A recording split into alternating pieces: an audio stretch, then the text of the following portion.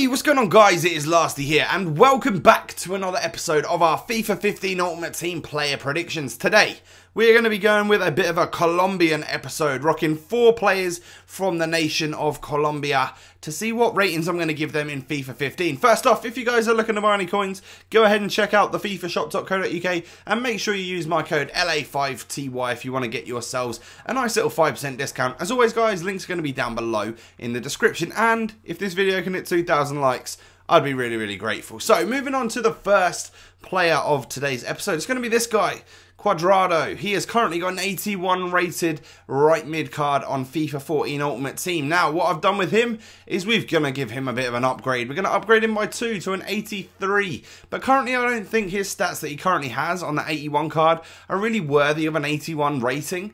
So he's got a couple of stats right there which are going to go up quite considerably. That being his shooting and his passing. He's proved that he's a great player in real life for Fiorentina and also obviously for Colombia. And I think we may be seeing a 5-star skiller here. A skill upgrade for Cuadrado would be amazing. I've also put him over on the left wing, right wing, I don't care. That would be awesome either way. A 5-star skiller, again over in the Serie A would be amazing.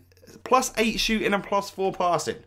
That puts him at 74 shooting and 80 passing with a whopping 94 pace and 89 dribbling. This would be an amazing card, and especially it would be one of those cards which at the start of the game would sell for probably 30,000 plus, because you know how things go at the start of FIFA, and I would really look forward to a 5-star skiller in Cuadrado. Moving on to our second player of the episode, it's going to be this guy, Jackson Martinez.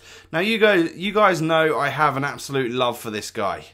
What I want to see in the next FIFA is this. A +2 upgrade again to an 83, just like Cuadrado. I think we've really seen that the Colombians have something in this world, and they really are showing their football skills over the last year, which is great. 83 rated for Jackson Martinez, and we've boosted every single one of his stats, some more than others. His dribbling, his passing gone up by 2, and his shooting gone up by 4. Still not quite an 80 shot, but still, I think 79 is a deserved rating for his shooting.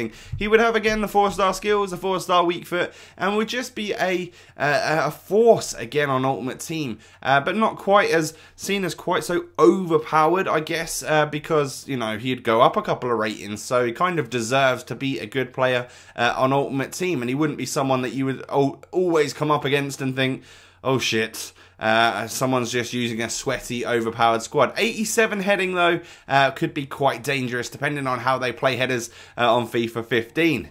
Now, moving on to quite a big player. 90 rated Falcao is the current rating of Falcao on FIFA 14. And in FIFA 15, I think we're going to see a bit of a downgrade.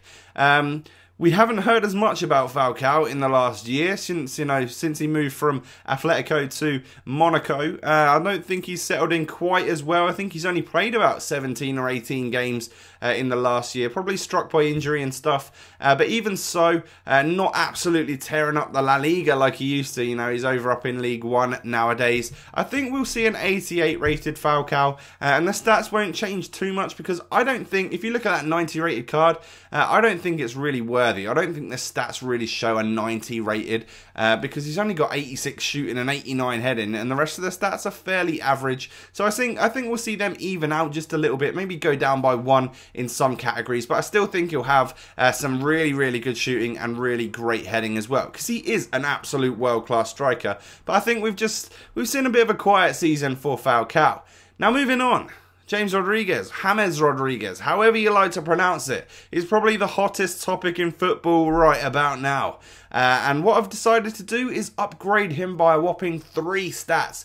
And I think he's really deserved of it. You know, you can say what you want. He's had an amazing World Cup and also a good season over in France. Again, for Monaco, he's a teammate of Falcao. And he's just an insanely great player. I think he's deserved of an 86 rated cam card. And the stats that we'd be looking at are really awesome. 81 pace, 87 dribbling, 82 shooting, and also a lovely 86 passing as well. I think we'll still see the 4-star skill moves and a 3-star weak foot. He is quite a left-footed player, and he would just be immense. You know, looking at that card right there, if it is in the centre of the pitch, would be phenomenal. You know, you're going to get a lot of people paying a lot of money for an 86 rated card that can link up to the likes of Zlatan and stuff like that, and he is going to be one of those insane playmakers. 86 passing, 87 dribbling. He's getting up there with the likes of the better players in the Premier League. You know, you see your Ozils, your David Silvas have all got great dribbling, great passing,